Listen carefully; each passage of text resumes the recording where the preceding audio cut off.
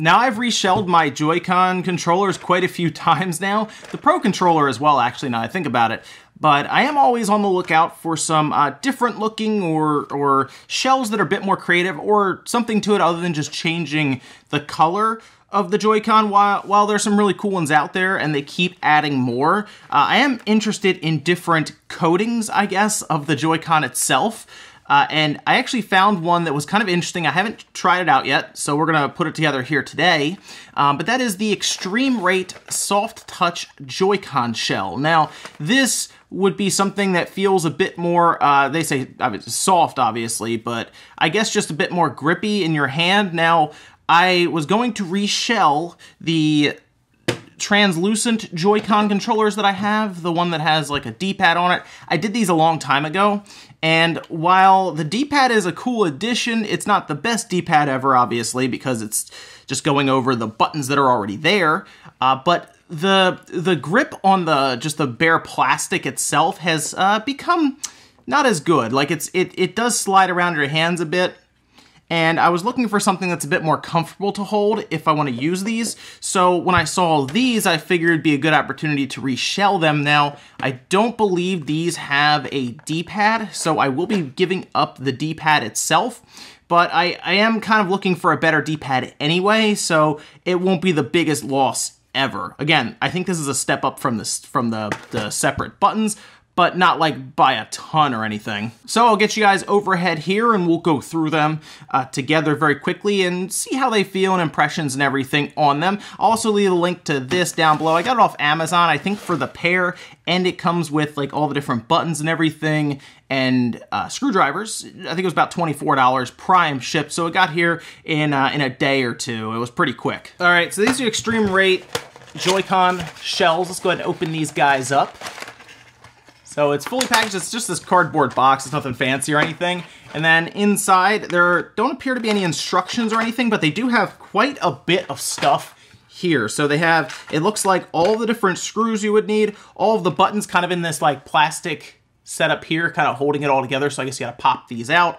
I believe these are still using the stock buttons from the Switch, the other JoyCon controller that I reshelled. I believe these are still the stock buttons that I kept in, so I'll probably stick with the stock buttons, but it's good to know that they do have buttons to replace. I guess I will need these, actually now I think about it, I will need the separate buttons here for the left JoyCon because I replaced it with a D-pad and I don't know where I actually put those buttons, so there you go.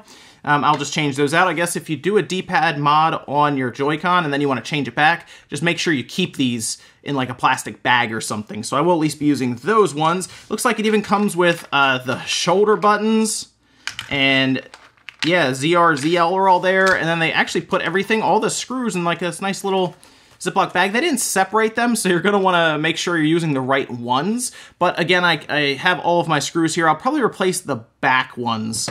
Those will be the ones that I replace. And then it comes with, it looks like drivers that you would need.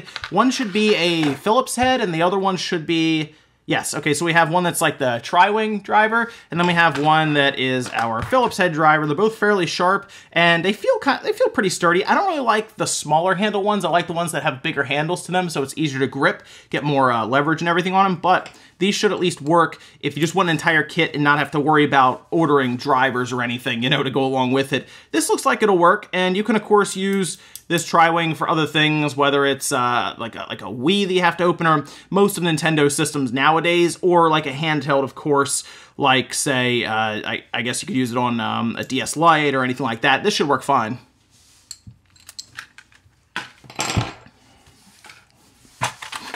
I guess we'll also just quickly see how these look. Yeah, so they do, okay, yes, this has kind of like a, yeah, it's like a very, it's a soft touch. It feels soft compared to this, obviously, where it's like a hard plastic. This is like a coating. It feels fairly soft. It's not as, it's softer, I would say, than a stock JoyCon. You know how that has like it's kind of like this weird texture of plastic. It's not hard plastic, it's a little bit softer. Kind of hard to describe, I guess, but yes, this has a pretty nice feel, actually. Let me see how this would feel like. It has a pretty good feel, actually. It is a bit slippery, I will admit. It's not like the best grip, but it's definitely, I think, better than something like this. This is a bit more harsh with the standard, just straight up naked plastic. This feels a bit better, so I'm actually excited to get this all put in. This is like, looks like a bit more of just a straight black, and I guess I will have to use that considering I'm using a translucent orange one there overall, so I guess I'll have to change those back buttons out as well, but not a big deal. We'll do that also. So I guess now we'll start getting these guys apart, and then we'll install everything.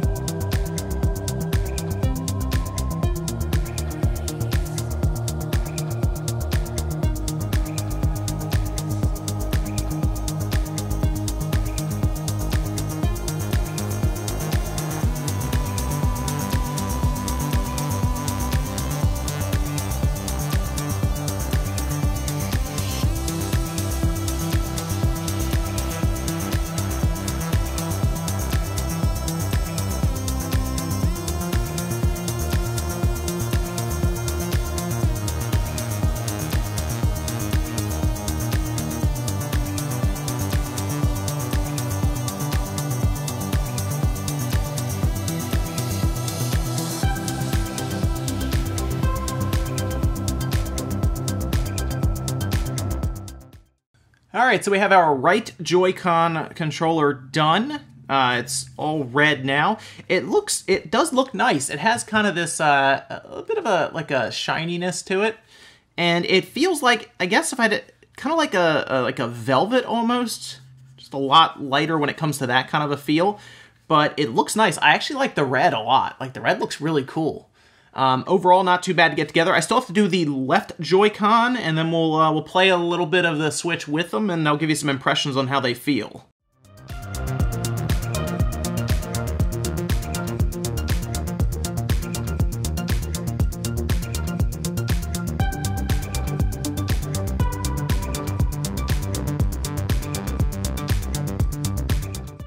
Okay, so the red controllers are all done. They're right here. I also went ahead and grabbed the neon controllers, the neon red and blue, and then just the standard gray Switch Joy-Con controller, so you kind of get an idea of the shade. I guess it would be easier to tell against something like this, right? But you can see it's a much deeper, like, red overall. I like the look of it. It looks really, really nice. It has kind of like this, almost like this metallic kind of hue to it, kind of like it feels kind of velvety. It's soft touch, softer than even like this, for example. This has a bit of a soft touch to it. This is softer. And I actually like the feel of it. I like the look, and the kit went together fairly well. Sometimes you'll get like third-party Joy-Con shells, and they don't quite fit that well, or they don't really feel like they are like a first-party plastic or accessory. This, I think, and maybe it's the soft touch. This feels much closer to something like this than even like I have the white shells, for example, or something like that, that aren't just clear plastic like these were. And this still feels a little closer. I think these are just newer shells, so maybe as they continue to make more and more of these, not just this company, but other companies, they will, maybe they'll start just becoming closer and closer to some of these first-party ones. The gray kind of has a similar feeling, but it's still just a bit, I guess the word would be smoother almost. It's interesting. It's an interesting feeling, but I do like it. I like the red. I like the look of it, and I like the feeling, and it did go together okay. I would recommend, you could technically do everything straight up, and it comes with, of course, extra bumpers, the triggers on the back, and I I would recommend at least getting some thin tweezers. That will help with some of the ribbon cables that are hard to reach. Maybe even a curved head set of tweezers. Though that's like the one accessory I would recommend.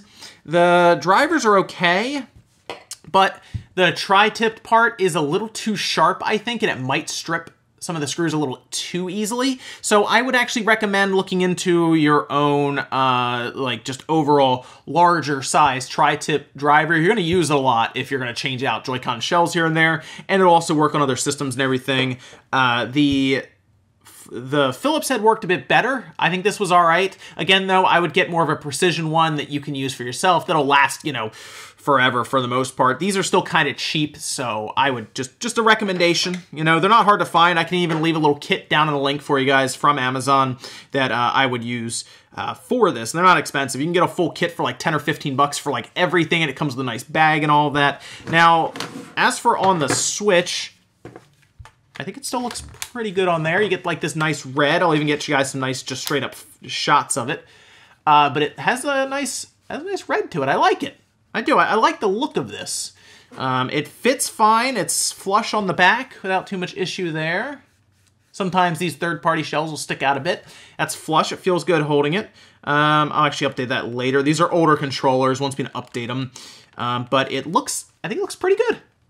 Yeah, so not a bad pickup here with these shells, and I definitely like these more. I do kind of miss the ability to have a D-pad, but we're not to that point yet where D-pads are available from first party with Nintendo. Hopefully one day we will have one introduced to us, and then we can get a really cool shell with the D-pad there from Nintendo from a first party perspective.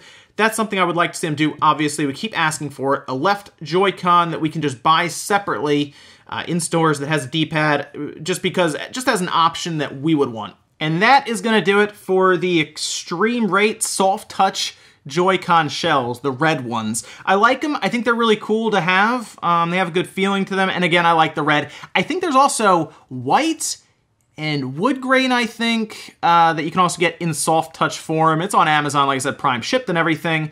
And pretty cool looking. I do like that we are to a point now where like all the stuff is being customized with new shells and everything. It's really, really cool. And I look forward to see what else they'll do. I didn't even really think of soft touch Joy-Con shells. That's kind of neat. But let me know what you guys think about these down below. And maybe you've reshelled your Joy-Con controller multiple times like I have at this point. And if you picked out any really cool colors yourself or different materials or maybe shells that I've missed that you want me to check out. Thanks guys for watching. Make sure you like the video if you liked it, dislike it if not, and I'll see you next time.